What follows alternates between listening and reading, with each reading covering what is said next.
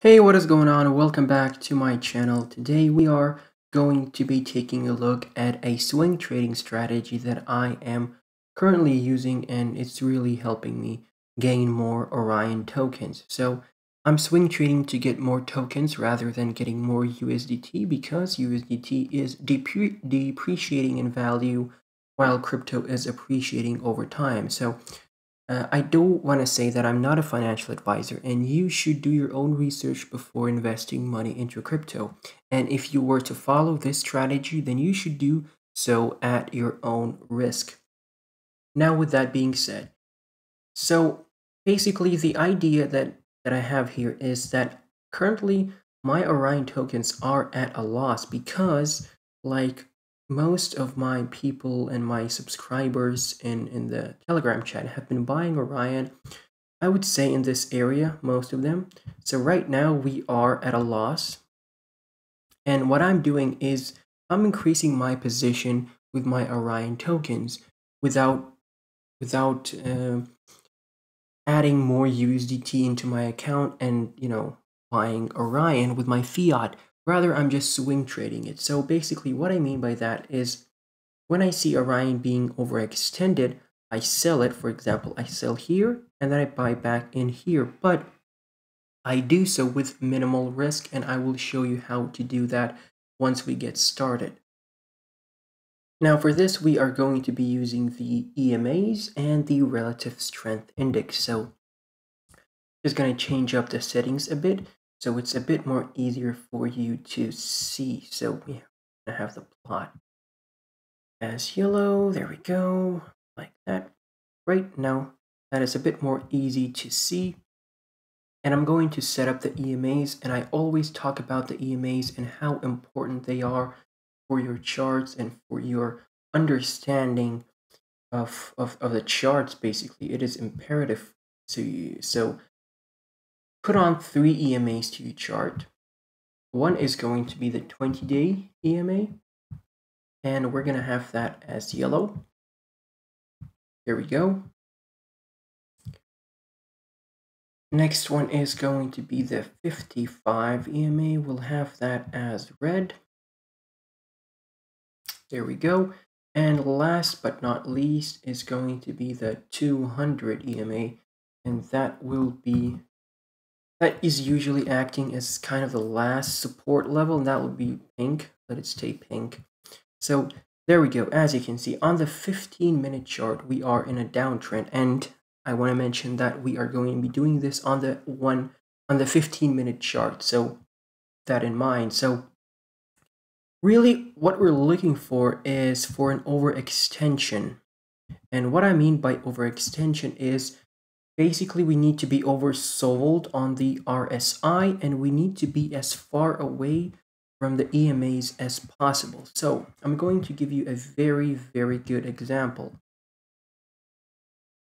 Let's see. So here, as you can see, we have been suppressed by the 20 EMA. We couldn't get through, but then we pushed on through, and this is where you want to sell. So this is where you want to sell because I will tell you why. Because the distance between the price and the EMA is great. Look at this.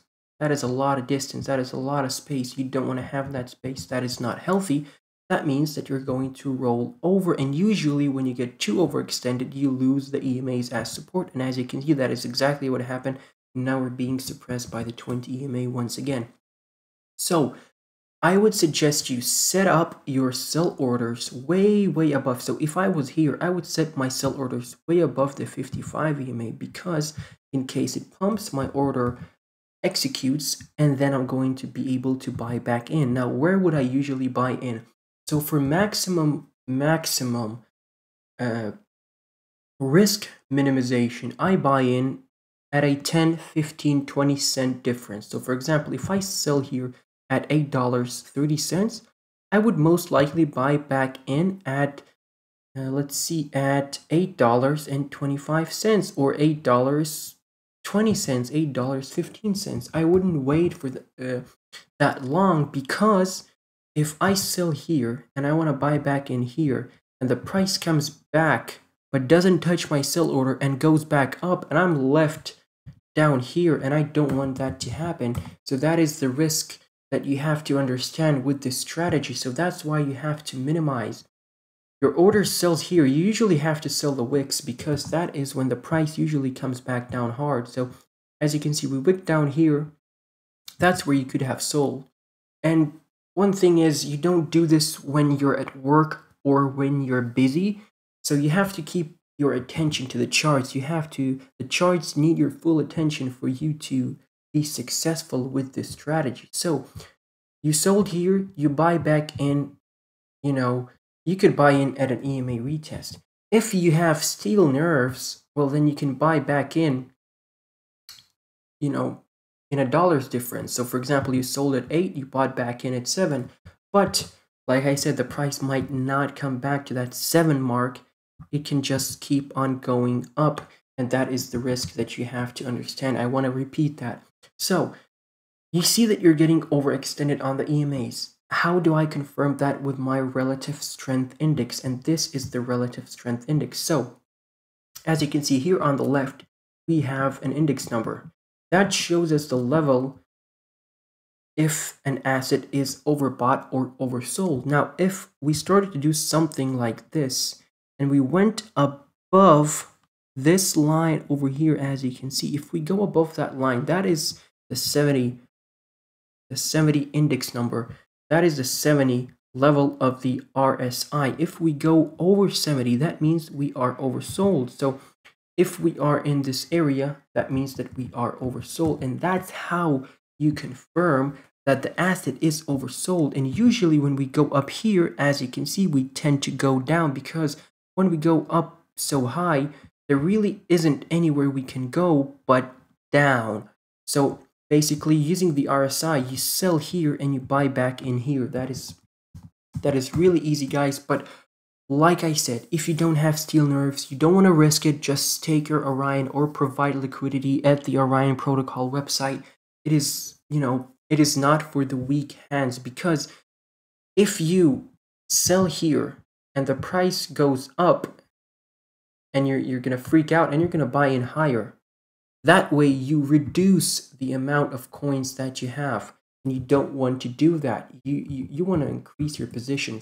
So it is very important that you sell an asset when it is oversold on the 15-minute chart. For further confirmation, you can hop into the 1-hour chart and see what the RSI looks like over there, because if the RSI shows 85 on the hourly and it shows 90 on the 15-minute chart, then yeah, you can sell off and wait for a couple of hours for the price to drop back down because the asset is oversold.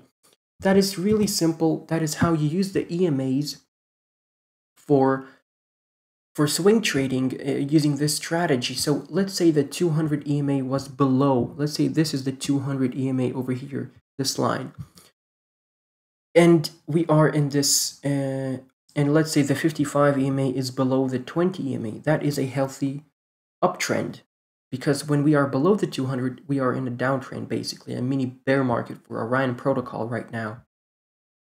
So you can look for the 200 EMA as support to buy back in, but once again, it doesn't usually come back down there unless there is a strong dip or a strong correction. So usually what would happen is you buy in at the 55 EMA. So this is the 55 EMA. I'm just going to draw it out. Why not? This is the 55 EMA and this is the 20 EMA.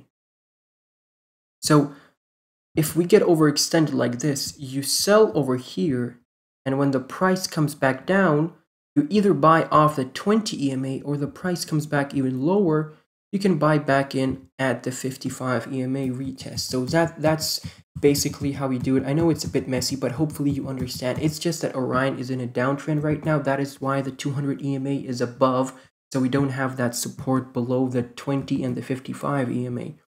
So yeah, one thing I do want to say is on the 4-hourly chart, if you're forming a bullish cross, and that means that the 20 EMA is crossing the 55 EMA like this. So basically this yellow line would have to cross this red line over here for a bullish cross, and that usually has a price pump. So when you see that is about to happen, you're better off not swing trading because you don't want to sell when there is a potential pump incoming. So you want to wait out for that pump, you want to sell the pump, and then you buy back in when the price comes back down. Because if you're oversold on the 4 hourly or on the daily chart, then you're most likely than not going to get a bit of a correction. So that is it, guys. You have to try this on your own. You have to try to paper trade it. Basically, just write down on a paper the trades that you would have made if you had real money on the asset and see how it works out using the EMAs and the RSI. But using the RSI, as you can see, it is really easy to understand. If we get anywhere to this area over here, as you can see, once we get over this area, and that is towards the 70, we come back down because, like I said, when you go up so high, the only place you can go is low. You go back down, and that is where you want to buy. So yeah, I minimize my risk just by, selling at 80, buying back in at 790 or 785. I just don't want to have the stress. I don't want to say that I don't have diamond hands, but I just don't want the stress of thinking or, being worried about the price and not coming back down. So you're just better off selling and rebuying back in at the most, you know, efficient price for you. I could say just don't hold it for too long because you might sell and think, I'll wait for a couple of days and then price will come back down. But what the price does is it comes back down, but not as low as you want it to, and then it just pumps up. And once it comes back down, it won't even go down to this area that you sold. That is something that could happen, and that has happened to me. So just be careful with this strategy, especially if you're at a loss with Orion, because I am at a loss with Orion. And when you're at a loss and you're swing trading, that is even more risk, because if the price goes up without you, then you're pretty much left with your money minus everything that you invested it in initially. So keep that in mind, and yeah, be careful with this strategy, guys, but it is definitely helping me out. And don't be nervous. That is my number one suggestion and rule that I try to keep, because if I sell and the price goes even higher, I know it won't go a lot more higher. And even if it does, I know it's going to retrace, because the higher something goes up, the lower it's going to drop down. So you're going to have to know all these things. You should have a strong mentality, a strong mind for this. So if you sell and it goes up a couple of cents higher and you're like, oh, no, I could have sold higher, then don't do this. This is not for you. You have to sell, wait for a healthy correction, wait for a little pull back, then buy back in. So I'm okay making $50 a day with this strategy. So yeah, to each his own, guys. Think of this. Let me know what you think down below in the comments. Let me know, what strategies do you use? Do you swing trade, or do you just hodl straight up? It would be very, very interesting to hear, guys. But that is it for this video. I do apologize. I am rambling on. It's just that I'm a bit tired after work, but I wanted to get this video out for you because I think this might help out some of you.